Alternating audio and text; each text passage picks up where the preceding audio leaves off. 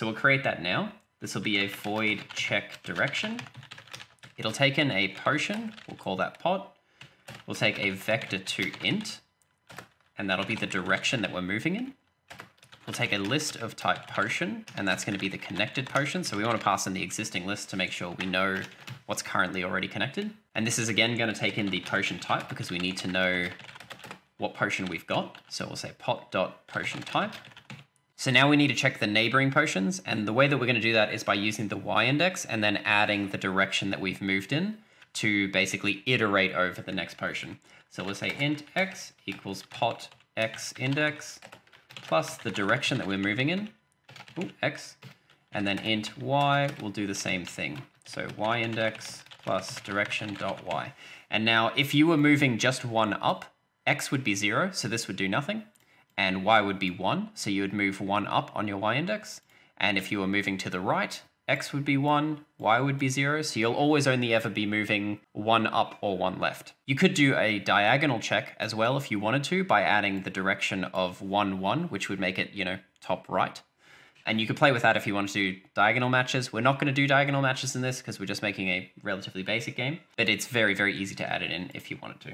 So for starters, we want to make sure we're at least within the boundaries. So check that we're within the boundaries of the board.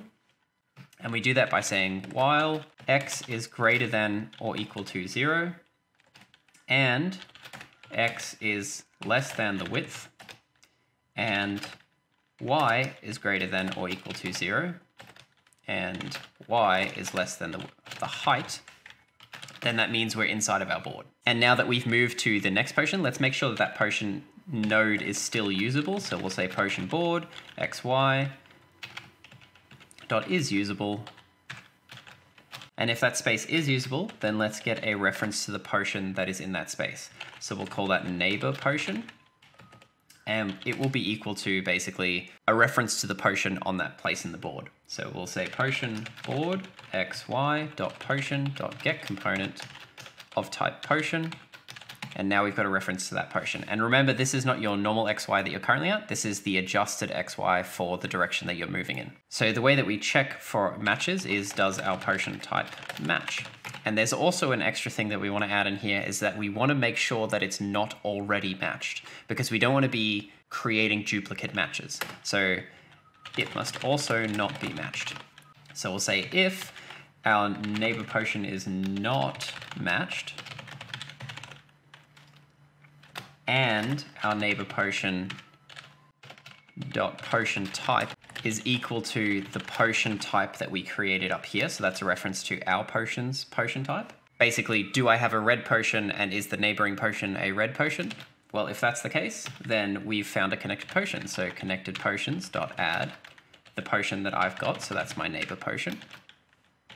And then we're going to move to the next location. So if I've done, let's say I'm moving to the right and I'm at x0 and I move to x1 and I've found a match. So I've got 2 red potions. I now want to check if further to the right of that potion is also a red potion. Because if we do then have a red potion, then we've got a 3 match. And I would then also check, do I have a 4th match? And if I do have a 4th match, then obviously you've got, a long potion match.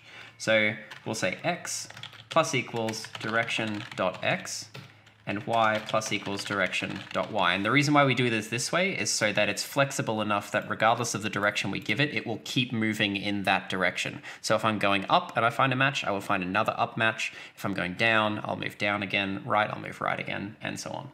And if I don't have that, so if for whatever reason I have a matched potion or the potion type doesn't match, then I can just break because we want to move out of this while loop. And then also if our potion board is not usable, we're not going to have a blank space and then another match. So we should also break here. So we'll say else break there as well.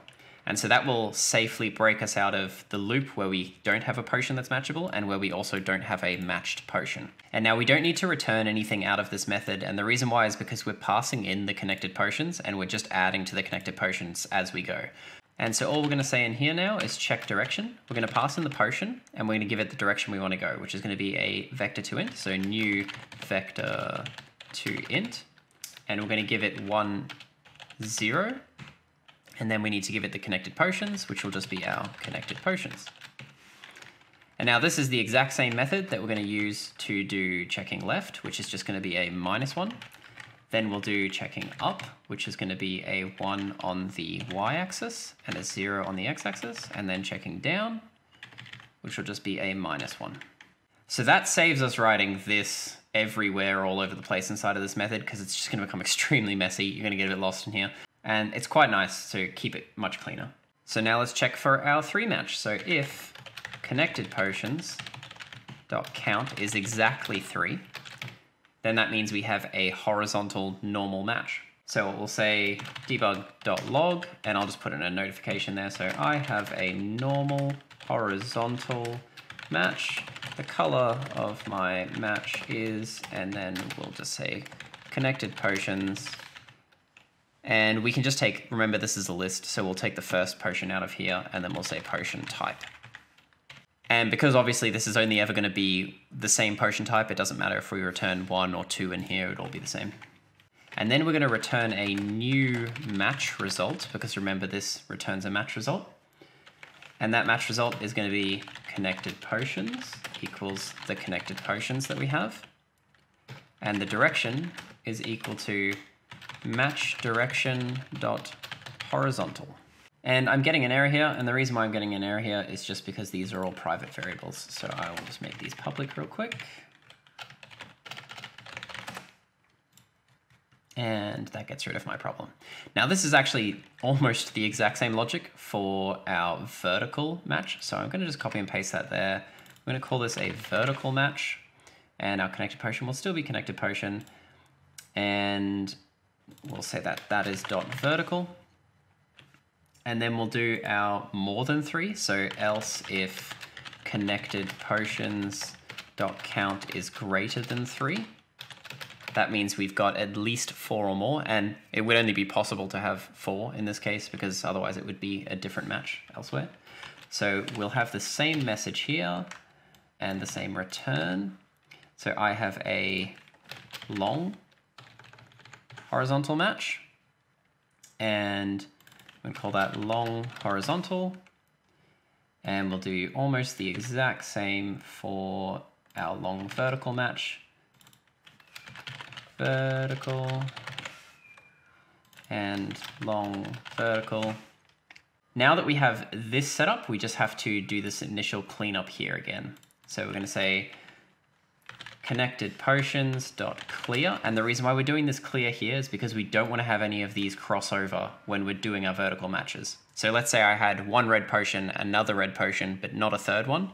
I want to make sure I clear that out from my horizontal match so that I don't count those 2 potions towards a vertical match. And then we want to say connected potions dot add, and then our initial potion that we have at the very, very start. So that's the one that we're actually looking at. And if all of this happens and we still haven't got a match, then we'll add an else to this, and it will just be a return new match result. And we'll say, we'll still return the connected potions because it's just easy to return them.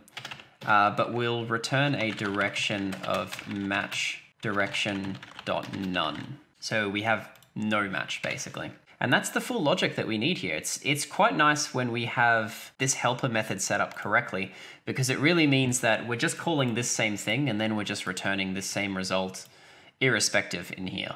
And we could make this look very, very confusing, but keeping it nice and simple and just knowing that we're repeating the same logic everywhere. So we don't run into a trap where we have a typo on our vertical match and you get very weird outcomes and you don't know that it's only the vertical match that's failed. Because of the way we're doing this here, we've just kept it clean and the exact same logic is used to do every type of match. So now if I scroll up to our checkboard, we've got in here potential matches now. And we also know the direction they would be matched in if they were a match. So first, let's just make sure we actually do have a match. So we'll say if matched potions, and we want to get the connected potions out of there, dot count is greater than or equal to 3. Then we would do complex matching.